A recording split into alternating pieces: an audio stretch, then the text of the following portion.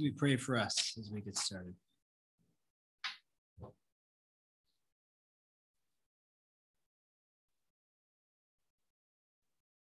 Father in heaven, we pray that you would show us yourself more clearly, in a more compelling way this morning. I pray that I would be your mouthpiece to speak to your people, the words that you would have them hear, and that your Spirit would work in our lives to help us receive these words from you, to see how good you are, how true these words are, and how much we need to hear them ourselves and to respond to them.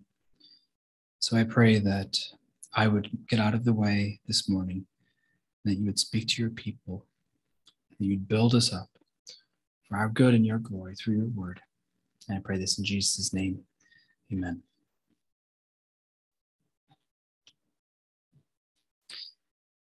He had lost it all, squandered it. All his money gone, even his nest egg. He did have some family who might be able to support him, but he had burned bridges with them long ago. He was selfish. He had been stupid.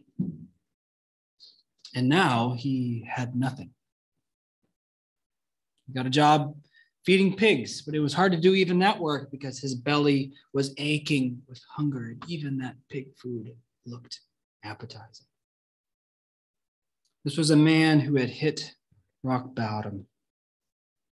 He was stuck, and he could not fix the mess that he had gotten himself into. He could not go back and undo what he had done or do anything to atone for his mistakes. His only hope was that maybe if he came clean with his family, if he owned up to his past, maybe he could get a second chance. Maybe, he thought, my father will let me work the land with his servants. And then over time, I could gradually repay some of these wrongs and rebuild some trust with him. So the man made the long trip home. As he approached his childhood home, his father spotted him through the window. He sprinted out to him. And when he got there, he embraced him. And he kissed his stinky head.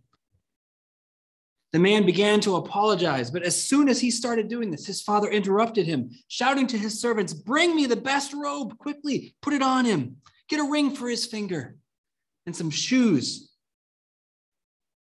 Go, kill the fattened calf. Get it on the grill. My son was dead, but today he is alive again. He was lost, but now he is found.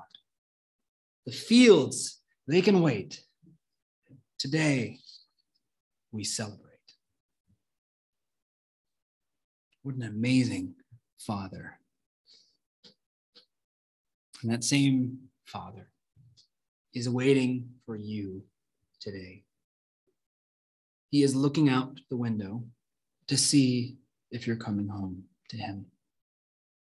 He knows that you have strayed from him. He knows that you have gotten yourself into trouble. And he knows that you're suffering as a result. But he is not thinking right now, I told her they were going the wrong way. They should have listened to me. No, God is thinking, I miss my boy. I miss my little girl. And I just want them to come home. Your heavenly Father is not expecting you to bring him a gift. He's not expecting you to clean yourself up first. He just wants you to come home. And if you go to him and you ask for mercy, he will forgive you. He will. And then he will give to you far better than what you deserve. Because he is a loving Father. He always wants what's best for you. Guilt, shame, these things weigh all of us down every day of our lives. We all are living with regrets. some serious, some more minor, about some of the decisions that we've made in our lives. There are things that we are even too ashamed to name that we know that we've done. And this guilt and this shame, it is crushing us under its weight. And it is keeping us from the very people who could help us because we are too ashamed to let them see who we have become and what we have done. But our compassionate Father knows exactly who we are and exactly what we have already done. And that is why he urges us to come back home. He is not looking to lecture us. He is looking to take this terrible burden off of our shoulders. He is looking to take our misery away. He is looking to restore the joy of being his child. God's heart overflows with compassion for your suffering, even for the suffering that you have brought upon yourself. His mercy is waiting for you, and he longs to give it to you because he loves you. He loves you, and he wants you back. Today, we're going to lean into our discomfort as we reflect on some of the regrets that we have, the things that we've done that make us even today feel guilty and ashamed of how foolish and stupid and wrong we were. Not only our mistakes, but our moral failures as well. Even those ones that are so big, we can't get ourselves to admit them aloud. But as we do this, we are also going to hear our Father pleading with us to come home so he can lift these burdens off of our shoulders and care for us once more. As we take a look at our text, Psalm 32, we're going to see three things. First, we're going to see the ugliness, the great ugliness of our sin. And this will then accent the second thing that we're going to see, which is the great beauty of God's mercy. And then finally, we'll see that there is a great choice, a great decision that we must make. The great ugliness of our sin, the great beauty of God's mercy, the great decision we must make. King David wrote this psalm sometime after his infamous sin with Bathsheba. And for centuries, Christians have found this psalm, Psalm 32, to be especially helpful to them on their own spiritual journey. In the early church, this was one of 7 penitential psalms of repentance that Christians would sing together on Ash Wednesday each year. It was a way that they would start to prepare their hearts for Easter. Augustine had this psalm posted on the wall beside his deathbed. He wanted to frequently remember to confess his sins to God and to go to God for mercy as he's provided it in Christ. That's what he wanted to do in his days as he was preparing to meet his Maker. Now, you may know that Augustine himself wrote a book called Confessions, where he goes into detail on some of the sins in his life and offers them to God in forgiveness in confession. Augustine once said, "The beginning of knowledge is to know oneself to be a sinner." But what exactly does that mean? What does it mean to sin? Why does the Bible talk so much about sin? Why do Christians talk so much about sin? Well, you cannot see the true beauty of the cross unless you first get a glimpse of the true ugliness of sin. And here in Psalm 32, as David recalls his sin, we get a more detailed picture of sin's true ugliness. This is what he says, verses 1 to 5. "Blessed is the one whose transgression is forgiven, whose sin is covered. Blessed is the man against whom the Lord counts no iniquity, and in whose spirit there is no deceit. For when I kept silent, my bones wasted away through my groaning all day long. For day and night your hand was heavy upon me. My strength was dried up as by the heat of summer. I acknowledged my sin to you, and I did not cover my iniquity. I said, I will confess my transgressions to the Lord, and you forgave the iniquity of my sin. First thing we need to know about sin is that sin is not one kind of thing. Sin is wrong on many different levels, and on each level, we can get another glimpse of how it is so ugly and undesirable. At one level, sin is hata, which means to miss the mark. That's the word David uses in verses 2 and 5 that gets translated sin. Hata is when we fail to accomplish what God expects, when we fail to live up to God's standards. We miss the mark. And we see throughout the Bible that we are not people who have missed the mark by this much in our lives.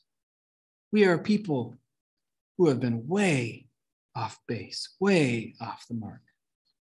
If there was a target there and the bullseye was the aim, we spend our days shooting the arrow in this direction. Instead of loving our neighbor sacrificially like Jesus, we don't love our neighbor sacrificially like Paul.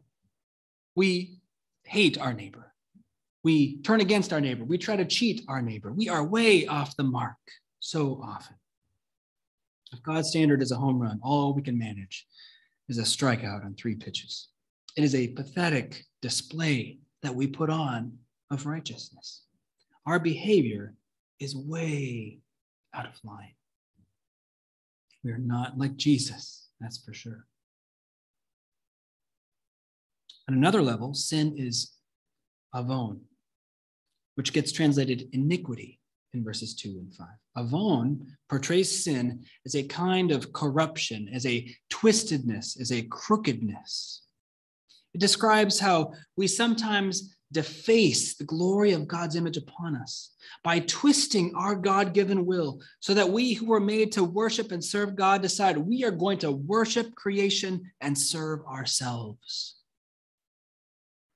It's a twistedness to sin.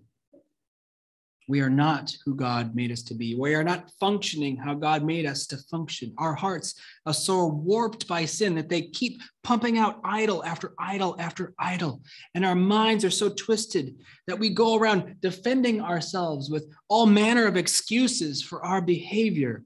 So just so we can live with ourselves, as we spend our days serving ourselves and lusting after God's created things. We are all marked and marred by sin's corruption.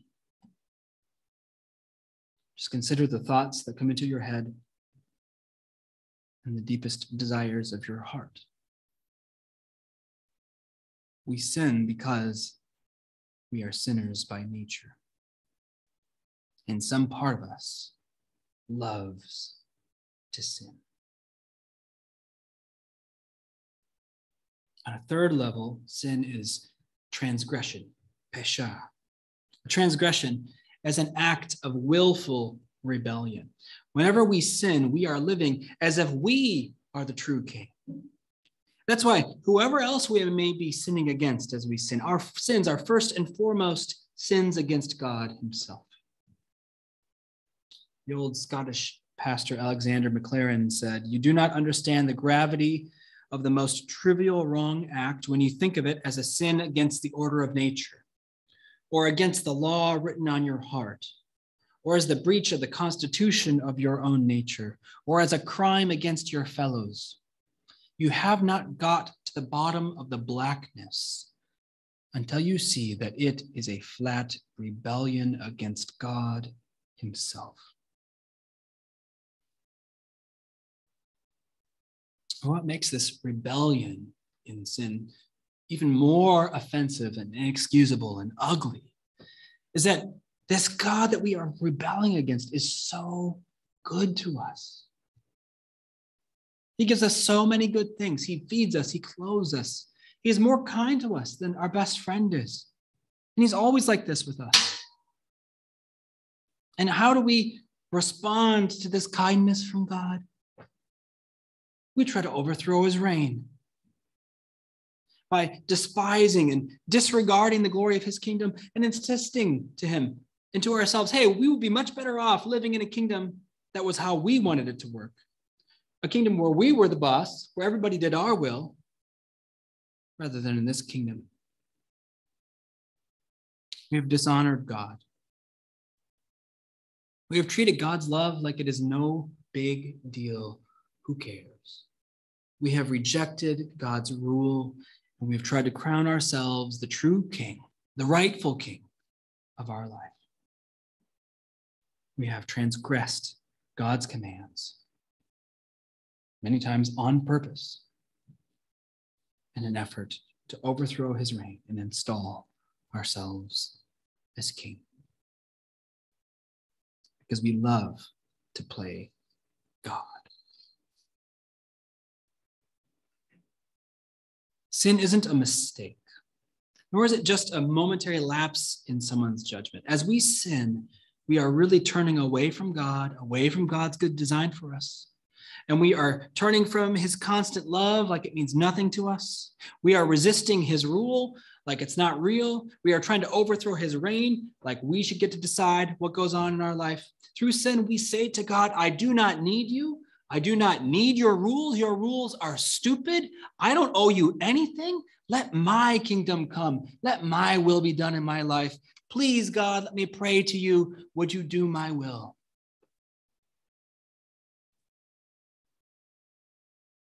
Sin is ugly.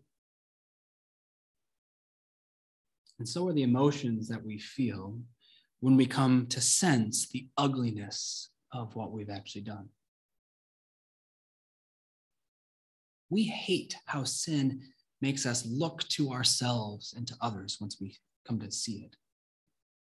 Because sin hangs the weight of guilt upon our conscience. It makes us feel ashamed and embarrassed. And as we carry around this guilt and this shame, they make our life miserable. They take the joy out of our life. Our only way to find joy is to try to distract ourselves from reality. Here, David says his guilt and shame felt like when your strength is being sapped by the summer sun and you feel like it's too hard to even keep going. Because the guilt and shame are this unbearable, uncarryable weight upon your shoulders. When guilt and shame are hanging over your conscience, it's like your bones are being crushed into fine powder. Day and night, you groan under their weight. And so long as you have this weight on your chest, you feel weak and unhappy and unsatisfied. Why is that? It's because deep down, you are anxious about your personal future. You are anxious about what's going to happen to you when word gets out what you did. You're anxious about how people are going to think about you and how they're going to respond to you. You're anxious that God is now out to get you. So just as there is joy to be found in having a clean conscience, a guilty conscience is a source of anxiety and ongoing suffering in our lives. Guilt and shame always lay heavy on our shoulders. And the longer we carry this burden, the heavier it comes to feel. If you pretend all is well, that you're doing fine because you're afraid to let your sins out into the light of day, what you're doing is you're responding to your anxiety by avoiding it. And this only reinforces this belief in your mind that you have something to hide, that you are not acceptable, that you are not able to be seen, that you are no good, that you are inferior, and that you deserve to be punished, that no one could really accept who you are and what you have really done, so you need to hide. This only increases your anxiety and your shame, and it spirals down, down. You become less intimate with other people. You can't be honest with other people. You get more isolated. You feel more lonely. You start to withdraw from the very people who could help you. Because that's what sin does. Sin separates us from God and from others. It erodes our relationship by driving a wedge into our relationships. It draws us away from community and keeps us from the great joy of intimacy. It leads us on a downward spiral of shame, guilt, and anxiety that siphons off the joys of life as it destroys our relationships, our lives, and the lives of the people around us. But God is offering us something better. God wants to set us free from the deadly spiral of sin. He wants to put an end to our isolation. He wants to restore our joy. And that's why God, in his love, is calling us to the hard but precious work of ongoing, regular confession. Confession unlocks the floodgates of God's mercy, and it paves the way not only to forgiveness, but to true reconciliation. Listen to what happened to David when he confessed these sins to God that had been hanging heavy on his shoulders. He says in verse 5, I acknowledged my sin to you, and I did not cover my iniquity. I said, I will confess my transgressions to the Lord, and you forgave the iniquity of my sin. When David came clean to God about what he had done, God did not crush him. God lifted him up. In our shame, we tell ourselves that if our sins get out, we will be crushed. So we go to great lengths to not let those sins see the light of day. And if they start to peek out, we go to great lengths to try to excuse them. The last thing we ever want to do in life as a sinner is voluntarily confess our sin to someone, let alone confess it to the judge himself. But the good news is that the judge of heaven is a merciful God. 1 John 1:9 says, if we confess our sins, he is faithful and just to forgive us our sins and to cleanse us from all unrighteousness. All our sins he will forgive. Every last vestige of our unrighteousness, all our guilt, all our shame, he will cleanse it. David says in Psalm 103, he does not deal with us according to our sins, nor repay us according to our iniquities. For as high as the heavens are above the earth, so great is his steadfast love toward those who fear him. As far as the east is from the west, so far does he remove our transgressions from us. There is good news for the guilty. There is hope for those who are living in shame. Your judge will forgive all your sins, cleanse all your guilt and all your shame. If you will turn from your sin and turn to him in faith and confess your sins and put your hope in his mercy. Because God is merciful. God is willing to pardon us. God delights in pardoning us. But we must first be humble enough to admit we even need it. And also have enough faith to believe that if we approach him in the filthiness of our sin and we confess our sins to him, that he will not crush us, but he will cleanse us of all our unrighteousness. And he will lift that heavy weight of shame off our shoulders. Here, David sets an example for us by offering God a full confession. He notes his sin, his iniquity, and his transgressions against God. The principle here is that we must fess up to what we've truly done as we confess. It's that we can't downplay our sin or excuse our sin as we go to God for forgiveness, that we need to own it, that we need to admit our guilt before him. We need to come clean with whatever is on our conscience and give a full confession of our sins without ignoring them, without downplaying them, without making excuses for them. David describes this in verse 2 as having no deceit in your spirit. You're not trying to deceive God as you confess by papering over what you did or by shifting the blame onto somebody else. Real confession needs to be honest and truthful with no deceit. We need to own what we've done and humbly confess it for the sin that it is, even though the very thought of doing this scares us to death. But God reassures us that if we turn to him in faith for mercy, confessing our sins, calling upon him for mercy, that he will give us mercy. He promises. Notice here that just as David's confession is threefold, God's mercy is also threefold. In verses 1 and 5, we find the term that we're expecting, forgive. How sweet it is to be forgiven by someone else. Blessed, happy is the person who finds God's forgiveness, David says. But before we consider some of the blessings of being forgiven by God, I want to point out two other ways that God's forgiveness is portrayed here. In verse 2, David describes this as God not counting our iniquities. Now, counting is an accounting term.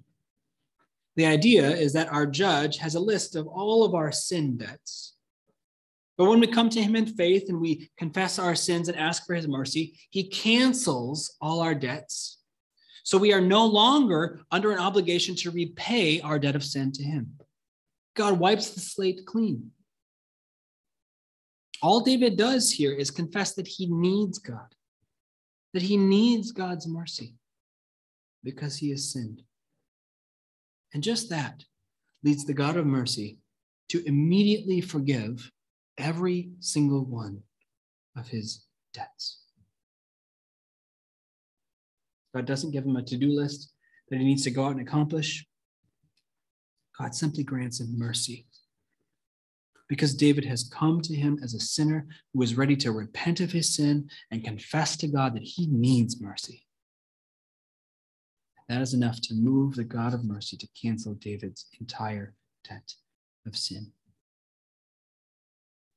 Now, does that imply that sin is not actually all that big of a deal, that God can just sweep it under the rug? Not at all. In fact, God cannot simply sweep our sins under the rug as if they never happened. Sin is wrong. Sin must be punished, or there will be no justice in this world.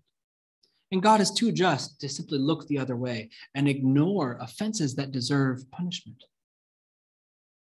So how can he cancel our debts? It is because God himself has paid them off. David alludes to this in verse 1, where he said, "Blessed is the man whose sin is covered." It's the third word David uses to describe God's beautiful mercy here. Cover. Cover is an important word in the Bible. It's the word that gets used in the Old Testament to describe atonement for sin. Sin needs to be punished. Justice needs to be served. God is rightly angry because of our sin, and God is too just to sweep it under the rug. He must punish it. But God also wants to save his people from the punishment they deserve. He doesn't want to see them destroyed. So God told the Israelites that if they sinned, they could bring an animal to the temple and make a sacrifice. And the animal's spilled blood would then atone for their sin. But in the New Testament, we see that this was really only an early picture of how atonement would actually end up working. That true and full atonement for sin would come only through the cross itself, as God himself dies for his people to pay the full penalty for their sins against him. God came in the person of Jesus Christ to cover our sins in his blood, to pay off our debt of sin in full, to serve the sentence justice demands of us, so that in the day of judgment he might save us from his own wrath. In the end, God himself pays the price to cover our sin, so he would not need to count our iniquities against us on that day. That's why we can find mercy as we confess our sins to God. Jesus' payment on the cross is more than enough to cover all our sins, even the very worst sins. And God is more than able and more than happy to transfer the debts from your ledger onto Christ's ledger so that his atoning death might pay for all of those sins. If you want to see the true beauty of mercy, you got to look at the mercy tree, where God himself died for your sins so you could live despite your sins. See the beauty of his mercy. Your God not only offers you forgiveness, but he has come here to pay for your sins in full, so he could grant you mercy upon mercy upon mercy for each and everything you do wrong, for every way that you wrong and dishonor him. We worship a God who runs after his lost children and embraces them when they return home empty-handed and ashamed. We worship a God who rejoices every time his children come home, even when they have dishonored him. We worship a God who accepts us despite our sin through the cross work of Jesus Christ and washes off the stains of our shame. There is no greater blessing than to be reconciled to him as your Father. Listen as David mentions just some of the blessings he is now enjoying as a forgiven man who has now come home and been reconciled to his merciful Father. Verse 6 and following. Therefore, let everyone who is godly offer prayer to you at a time when you may be found. Surely in the rush of great waters they shall not reach him. You are a hiding place for me. You preserve me from trouble. You surround me with shouts of deliverance. I will instruct you and teach you in the way you should go. I will counsel you with my eye upon you. Be not like a horse or a mule without understanding, which must be curbed with bit and bridle, or it will not stay near you. Many are the sorrows of the wicked, but steadfast love surrounds the one who trusts in the Lord. Be glad in the Lord and rejoice, O righteous, and shout for joy, all you upright in heart. The righteous person David is exhorting here is not the person who is righteous because they've never sinned. It is the person who has sinned and yet has been forgiven and made righteous by the God of mercy. The righteous person is the person who has become righteous by the mercy and grace of God through the atonement that Jesus Christ would ultimately make for them on the cross. That person has seen the beauty of God's great mercy. And because of this, they are not only happy and blessed, but they are glad. They can rejoice and shout for joy with David, because God embraces them, because God's love surrounds them, as David says in verse 10. That person can rejoice because God has released them from the shackles of sin and shame and guilt. For as he shouted from the cross, it is finished. That person can rejoice because God is now graciously guiding them into what is good. Verse 8. He's giving them refuge from evil. Verse 7. The mercy of God is bountiful, transformative, and beautiful. And God is offering this mercy to you today.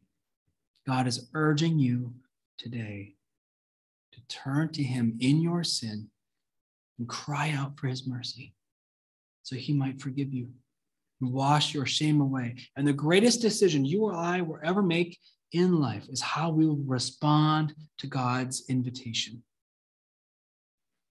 Will you embrace God's offer of forgiveness in Christ? Whether for the first time or the 1,000th time in your life? Or will you respond today by saying, no thanks, I'm good, and telling yourself, it's all going to be fine. I don't need this. In verse 6, David urges us to confess our sins to God as soon as possible while his mercy is still available to us. He says, therefore, let everyone who is godly offer prayer to you at a time when you may be found. Surely in the rush of great waters, they shall not reach him. Mercy can be yours today if you will confess your sins to God and trust him to forgive you through the death of Christ for your sins. But that mercy may not be available to you tomorrow. It's a limited time offer. Because once the great waters of judgment start pouring down upon this earth as King Jesus returns to judge the world and install his kingdom in its fullness, at that point, your prayer for mercy will be too late. It will not reach him. The offer will be off the table. And you don't know when that day is. So do not take this decision lightly, to be sure. There is no more important decision you will make in your life than this one. But do not put it off either and think you're going to deal with this when you get old and you're preparing to die. The God who loves you is ready right now to wipe the slate clean and forgive your sins. He is ready to take the burden of guilt off your shoulders and wash your shame completely away. He is offering you a fresh start and new life in Christ. So cry out for his mercy today. If you will own up to the ugliness of your sin, bring it to God in prayer and confess those sins as you turn away from those old ways and you decide that you're going to try to follow Jesus. By God's grace, you will receive his beautiful mercy. And all the wonders and blessings of Christ's salvation will become yours. If you come home, God will take you in his arms. He will embrace you. He will kiss you. He will have a party in heaven to celebrate your return because he wants nothing more than to forgive your sins so he can have you back home. It's time to come back home. Don't be afraid. Your sins, they may be many, but his mercy is even more. Your sins, they may be ugly, but God delights in you still. And he still wants you as his child. This God you're thinking about going to, he already knows exactly what you've done. You're not going to surprise him with anything at all. And knowing that he still loves you right now more than anyone else does. As Tim Keller puts it, the gospel is this: we are more sinful and flawed in ourselves than we ever dared believe. Yet at the very same time, we are more loved and accepted in Jesus Christ than we ever dared hope. If we confess our sins, he is faithful and just to forgive us our sins and to cleanse us from all unrighteousness. Let's